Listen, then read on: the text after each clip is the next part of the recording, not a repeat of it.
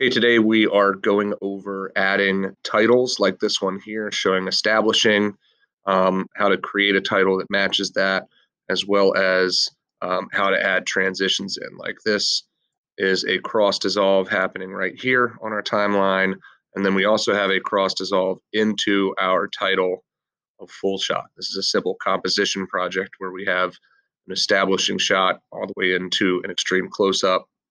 We need a shot title that labels our wide shot here, and we have a full shot, cowboy, MS. Remember plus and minus on your keyboard help you zoom out if you've got this collect MS medium shot, and CU medium close up, and extreme close up. All right, with a little transition in between each one. Firstly, let's zoom in with plus, and let's take this establishing shot title that we have already. And notice how with our selection tool V, we can just bracket over the end. It's just mousing over, it becomes a bracket. And you can make that title last as long as you want. And you can get it to start wherever you want. Let's have it start from the beginning. And let's put those transitions in. I'm in the Effects tab of my Premiere Editor.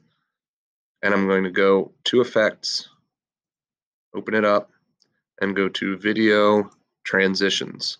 The most common transitions are in the dissolve menu, also least distracting, and cross dissolve is kind of suggested right off the bat. Right there, it's highlighted in blue for you. You just drag it, click and hold and drag down to the end of the transition, pops right on there, and put one on the beginning. You can cross dissolve in from the beginning of your film, put one on your actual video clip, and that will dissolve them both in together from black because there's nothing before this.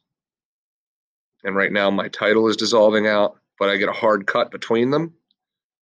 If we put the cross dissolve over this edit, it will mix them together like that. All right, so now how do I get the next title in here? I could just take my T, type tool, and click it in here and then go back and change the settings in my titles. But what I really want to do is get it to be exactly the same as this, just different words. So I'm going to select this and I'm going to copy. And in order to paste it on this same video 2 line, or let's do it up on video 3, I have to select that line as the one that's the track for targeting. This is the source patch for inserts, no right. Okay. You want to have this be the line that's selected when you go to Control V, and it'll post it up top there. And you can see it put it up top. If I put it down here, if this was selected, I can just paste it again. You see it puts it down there, if that's the selected one. All right, so I'm going to Control Z to undo that. Now it still says establishing shot. I can move it down in there, make sure it fits, and I can drag it over just like that. It also, since it copied, came in with cross dissolves in it, which is kind of nice. Put those transitions in first. It copied with the transitions. So I just need to go to the middle of this, click on it. Well, I moved it. Control Z. Double click, triple click. I can just change the type. Wide shot. There we go. Right.